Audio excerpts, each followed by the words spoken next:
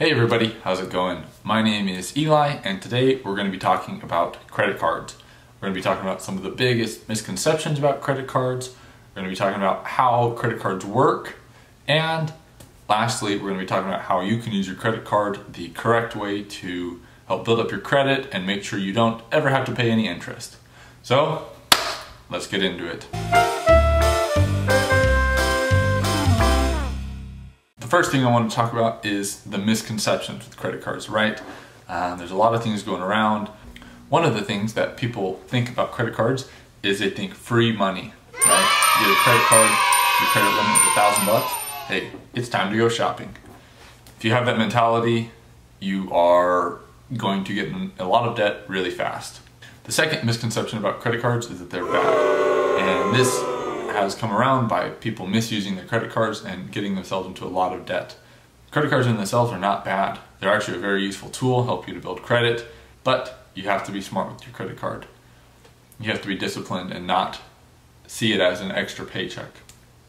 And the third misconception about credit cards, and this was advice that wasn't given to me but given to somebody that I know, and they gave the advice that you need to max your credit card every month, because when you max your credit card, that lets the card lender know that, okay, this person needs more money to spend because they're already spending their credit limit. Don't ever do that. Don't ever do that. When I heard this, I was dumbfounded that somebody actually gave that advice. That was terrible advice. Don't ever do that. The most important thing with credit cards is pay it off. Pay off your statement balance every time in full. You never have to pay interest. All right, now let's get into how credit cards work exactly, right? Because it's a piece of plastic. A few moments later. Now let's talk about how credit cards actually work, right? There's these pieces of plastic some card lender gives out, mostly either Visa or Chase are the two big ones.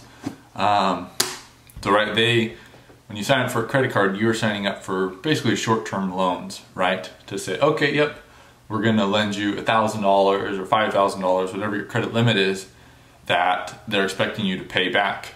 So the way credit cards work, right, has a billing cycle. So maybe it's from the 15th of the month to the next 15th of the month. So however much you spend during that time, then there'll be a statement closing date. And at that statement closing date, whatever your balance is, you have 1 month to pay off that balance. So let's say the example is on the 15th, let's keep using that, the 15th of every month is your statement closing dates. So that's your billing cycle. So from the 15th of January, let's say, to the 15th of February, all that time you're using your credit card to buy whatever. On the 15th, there's a closing date, right? Then you'll have 1 month, there'll be another date called the payment due date, right? Typically it falls a few days or just before the statement closing date. If your billing cycle is from January 15th till February 15th, then March 15th is when your next statement closes, but 3 or 5 days before that, let's say March 13th, that is your billing due date. So all the purchases, whatever amount that you had left on February 15th, you're gonna have to pay that on March 13th. That's an example. Every credit card has their own billing cycle and their those dates, so they're very specific to your own card.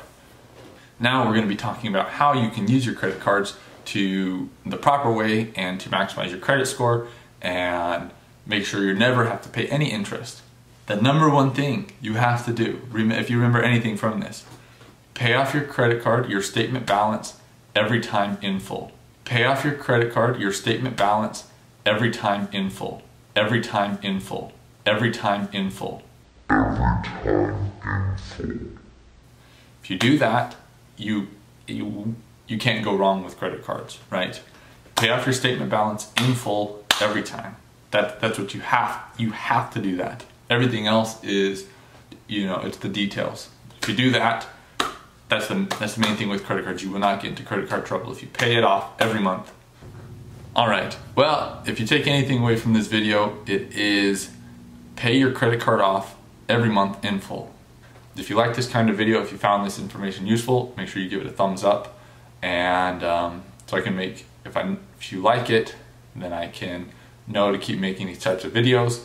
And yeah, I hope this helps. Hope this clears up some misconceptions about credit cards. And if you have any other questions, write them down below and I will try and answer those. Thanks a lot.